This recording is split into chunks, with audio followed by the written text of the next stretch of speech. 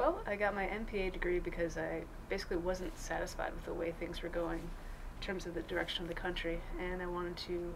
get a degree where I would be able to have some sort of impact. I'd say that the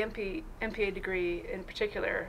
the analytical skills that I learned there, both the quantitative and the qualitative, have helped me to really be able to parse through sort of all the information that's out there. And that's a large part of what GEO reports are about, and I've worked on 3 different reports and helped contribute to 2 different testimonies. In particular, a testimony on the financial risks of climate change for both federal insurers and private insurers, which we did for Senators Lieberman and Collins, and that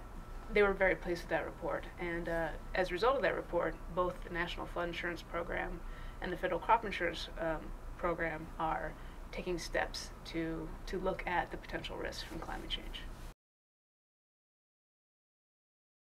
Well, one of the advantages of federal employment is that it provides the opportunity to have a more balanced work-life relationship, maybe more so than, say, working with an MPA degree in the consulting or another field. And some of the things that I've been able to do, given my free time, are to both pursue music in terms of I'm a drummer in a band, and then I also am trying to work towards getting my black belt in Tae-Kwon Do. So any given night of the week, I'm generally at the studio practicing.